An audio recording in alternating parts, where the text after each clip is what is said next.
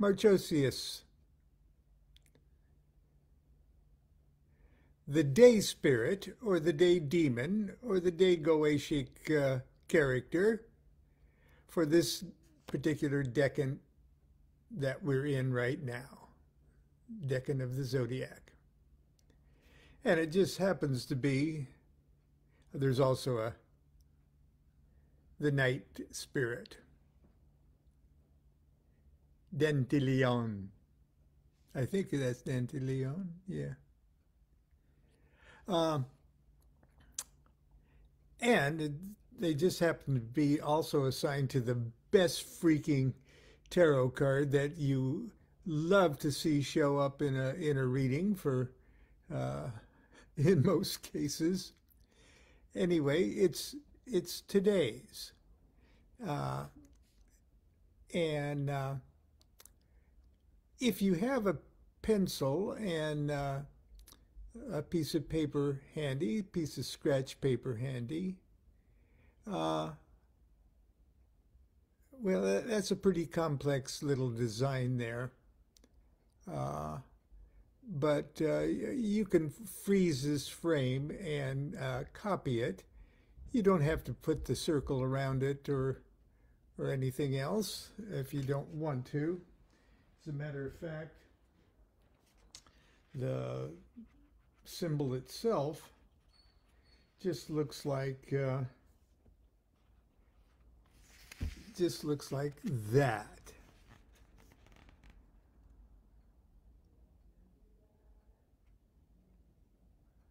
Okay. Now, I'm only doing this so when you play this back in retrospect, if you want to copy it yourself to do some little act of magic concerning this spirit, you'll be able to have the image there.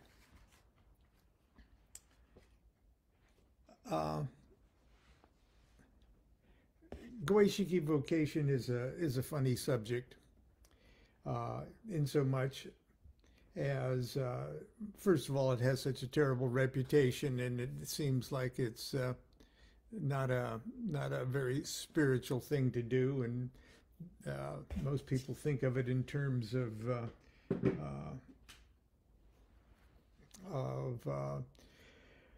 lower aspects, a form of low magic. And I'm going to talk a little bit about it because there are times in our lives that we would feel absolutely justified in our own spiritual integrity to wisely direct the more gross and blind forces at our disposal to actually affect some kind of material, concrete change in our life. And obviously, you could see how that would be completely, open to abuse. And notice that I prefaced the whole thing with the caveat that if you are confident in your own wisdom and spiritual integrity, to do that. In the same way as you wouldn't want to operate a firearm if you weren't confident that you're safely trained and are able to use it safely. One of the first things that I wrote together with my friend Christopher Hyatt way back in the 90s, in early 1990, was Aleister Crowley's Illustrated Goetia, where we talk about this. I'm going to read a couple things from that book. where this is concerned. But before I do that, or the first part of it, will be the what it says about Marchosius, because that is today's, let's see if I can find him quickly here.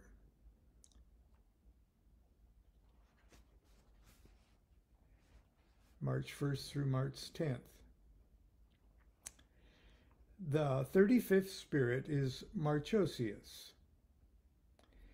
He is a great and mighty marquis, appearing first in the form of a wolf or ox, having griffin's wings and a serpent's tail, and vomiting fire out of his mouth.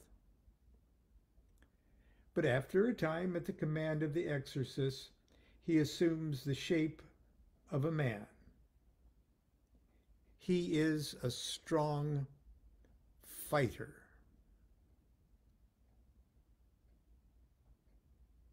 He was of the order of dominations. He governs 30 legions of spirits.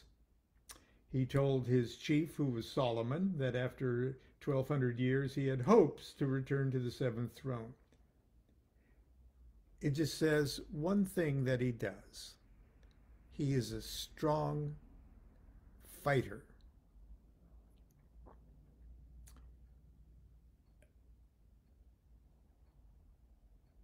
If the world events that are swirling around us now are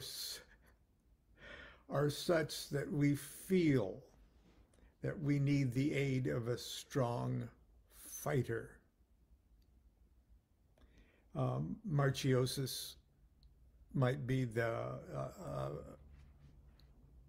a likely candidate for Goetic evocation.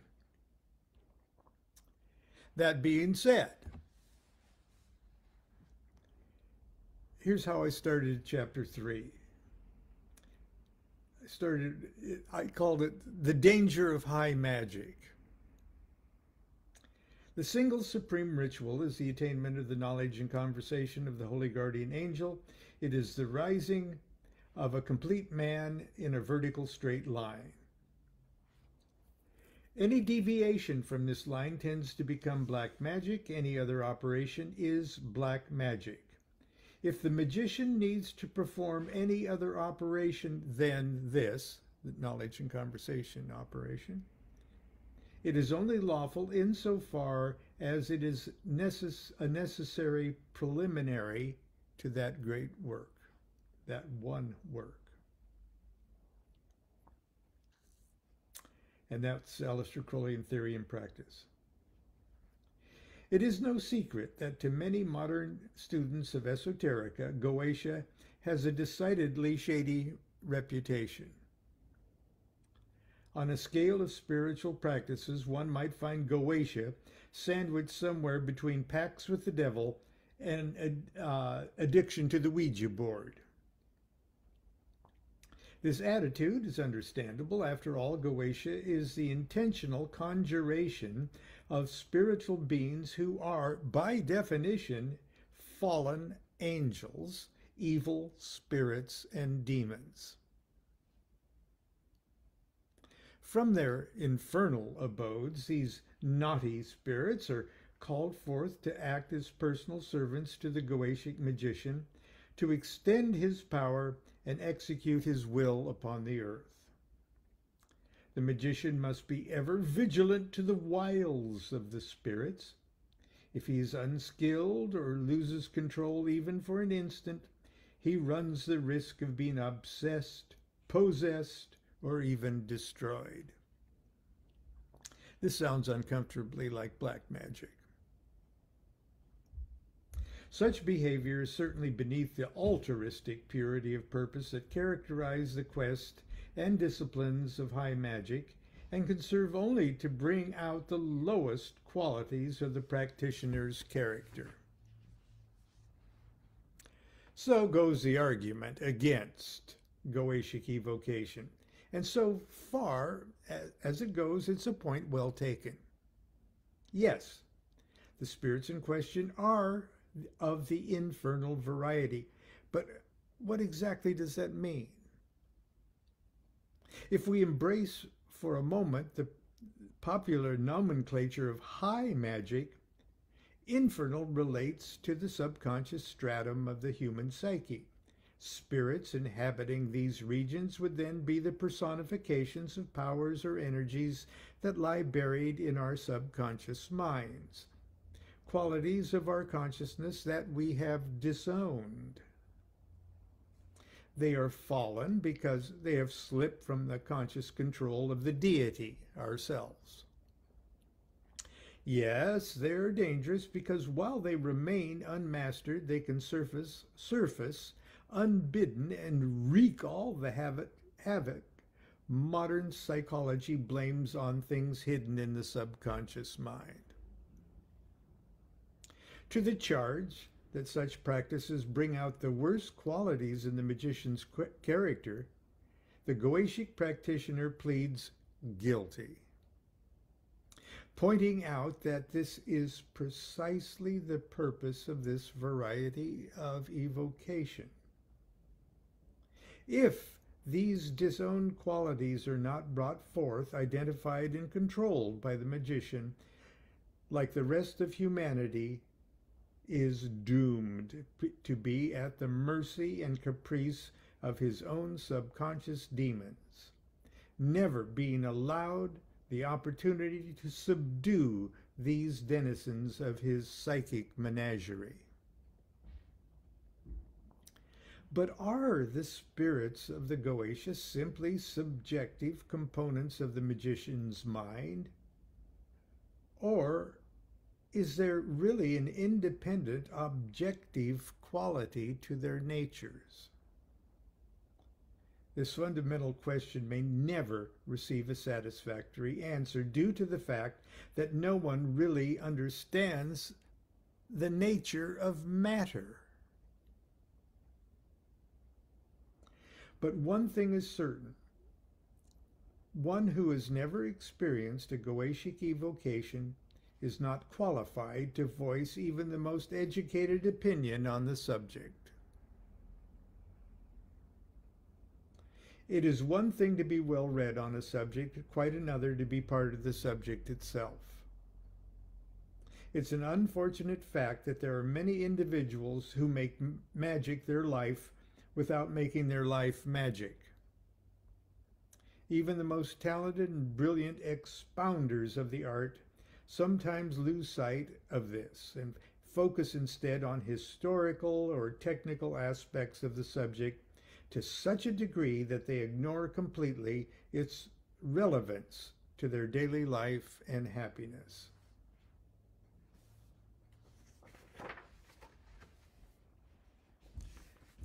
But how do you really feel, Lon? I'm going to read you one more little excerpt here. It's the beginning of chapter 5. It says, history. And I quote from the Talmud, Barakat 6. If the eye could see the demons that people the universe, existence would be impossible. The format of Goetic evocation contains perhaps the most colorful and recognizable elements of any type of Western ceremonial magic. The magician, robed and armed, stands inside the magic circle, protected from the malice of the spirits by the innumerable holy names scrawled thereupon. Several feet away stands the spirit, trapped inside a triangle of the art. With his wand upraised, the magician issues his commands, and the spirit reluctantly obeys. This is the stuff of sword and sorcerer movies. Yet this is precisely the method, and it has come down to us in a most extraordinary way. 16th and 17th century Europe abounded with myriad of practitioners of the magical arts who, for the most part, were inspired by the colorful images of Middle Eastern magic. We must keep in mind that for many years, much of the Iberian Peninsula was occupied by the Muslims. Ironically, even though Islamic law dictates strict prescriptions against unorthodox spiritual practices, the occupation forces tolerated a handful of Spanish communities where a certain level of spiritual freedom flourished. These pockets of liberality attracted not only the innovative practitioners of the black arts, but also the Jewish Kabbalists whose wisdom was, for the first time, committed to writing. This period was to profoundly influence the Renaissance, and subsequently the entire Hermetic traditions of Western civilization. It is from this tradition that the concept of Solomonic magic was developed. Spirits, call them genie if you will, trapped in bottles, magic carpets, great treasures protected by demons, all remnant of 1001 Arabian Nights.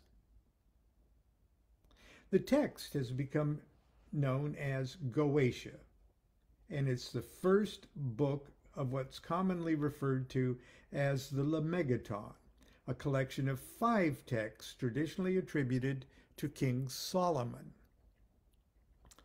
The most popular versions, including the one Crowley hired S.L. MacGregor Mathers to translate, were drawn primarily from translations of Sloane manuscripts number 2731 and 3648 in the possession of the British Library. Few individuals today are so naive as to believe that the author was indeed the legendary Hebrew king. Indeed, there's no evidence to demonstrate that the 5 texts are even the work of a single author, or that the authors were even practicing magicians. In fact, by the very nature of the translations, it's obvious that the scribe or scribes were decidedly hostile toward the act, toward the art. Many of the spirits are clearly the gods and goddesses of older religions who were banished to the infernal regions by the new order. Many of the dukes especially seem to have been originally female in character. An almost dangerous spiritual idea to lonely monastic scribes prone to fantasies. Magic books attributed to King Solomon circulated throughout Europe since at least the middle of the 16th century. Sloane manuscript 2731 dates from 1687 and most likely is the result of one practitioner's desire to have his favorite Solomonic works bound conveniently into one volume. It also appears that he used the opportunity to update texts by revising the language and using the vernacular of the day. As archaic as the language appears to us today, the Lemegeton represents a new, improved 17th century edition of far older material. How much older, we don't know. The magical revival of the late 1800s resulted in new translations, and the Lemegeton and the Goetia emerged from near complete obscurity into the light of relative obscurity. And students and practitioners of the occult have been tantalized by its mysteries ever since. Modern editions of the Goetia remain in print and continues to sell very well. Almost every student of magic worth his or her salt owns at least one copy. Yet relatively few individuals actually have participated in a Goetic evocation. The reasons are many, but perhaps the single most compelling exercise is rooted in the mistaken belief that in order to succeed in evocation, one must conform exactly with the procedures and conjurations outlined in the text. The seemingly endless pages of tedious, archaic, and parochial conjurations, constraints, exorcisms, and curses continue to bewilder and discourage 99% of would-be Goetic magicians. And that's what they're precisely meant to do. Here's the theory that you operate under as a Goetic magician. The universe was very simple from the traditional Goetic magician's point of view. And I have to remind you that you, no matter what you think, you don't have that point of view. But anyway, I digress. The universe was very simple from the traditional Goetic magician's point of view. Above him was God, the creator of the world and the ultimate source of his authority. Below the magician was the infernal world, inhabited by demon spirits who were once angels of the Lord, but now exiled from heaven as punishment for their pride and disobedience. Their fall established the interdependent threefold world in which we find ourselves: heaven, earth, and hell. Like the Titans of Greek mythology, the infernal spirits, not God, are responsible for the maintenance of the material world, including the earthly, fleshly nature of man. As a resident of the earth, a magician stands between the divine and the infernal worlds. If he is pious before the eyes of his God, then he has the divine authority to order and control the lower spirits. To achieve this authoritative state of mind, the magicians of old recited lengthy litanies of affirmations and self-aggrandizements, itemizing their high morals and examples of religious piety. You obeyed Moses, you obeyed Aaron, and you'll obey me too. Once he convinced himself that he had the authority to command the spirit, the magician next had to achieve the subjective state of mind whereby he could actually see it. In other words, he had to get high. He had to get stoned somehow. This he induced by the use of magic words, which he recited much like a mantra. In this way, he created a strange and mystic atmosphere in which nothing was impossible and anything could happen. Standing in the circle, protected by divine names with which he had aligned himself, the magician, pumped up by affirmations and intoxicated by magic words, concentrated upon the triangle until the spirit appeared. The universally holy virtues of all things triune was enough to trap the spirit in the triangle long enough to receive the charge from the magician. After receiving his orders, the spirit was given license to depart, to go forth and do the magician's bidding. The text of the Goetia is filled with details of such operations, page after page of formal conjurations, constraints, invocations, curses, greater curses, addresses to the spirit on his arrival and departure, etc. Now, there exist today Goetic magicians, both solitary practitioners and organized groups, who operate strictly by the book. The circle, the triangle, and all the diagrams are constructed exactly as illustrated in the book, Goetia. They recite, or most often read, the conjurations, constraints, and curses exactly as written in the 1687 text. Ceremonies of some of these magicians are a thrill to behold. And without a doubt, the art will forever be perpetuated in its classic form because of their dedicated labor. It must be pointed out, however, that there is absolutely no necessity nor particular advantage to blindly conforming with the conjuration scripts of the ancient text. The spirits are no more impressed if you say thee and thine than they are if you say you and yours. Aleister Crowley was aware of this and crafted several versions of his own conjurations. In fact, we shall see later, in his own copy of the Goetia, he simply hand-copied the second key of the Enochian system, the second angelic key.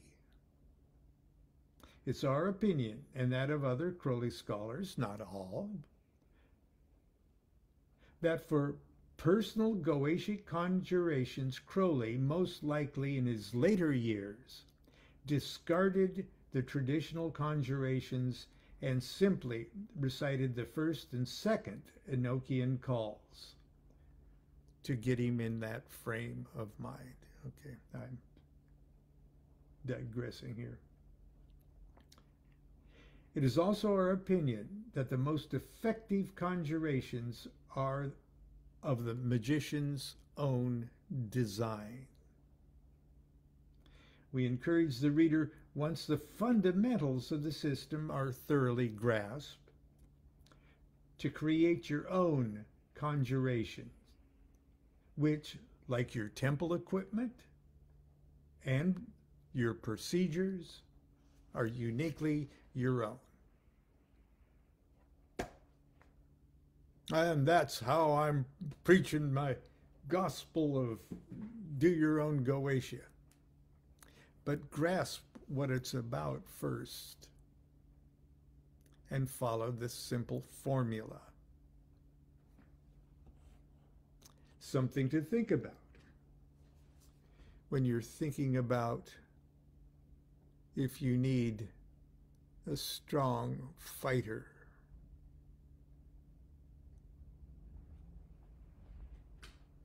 Till tomorrow, continue to be good to yourself, be good to each other. Do what thou wilt shall be the whole of the law. Love's the law, love under will.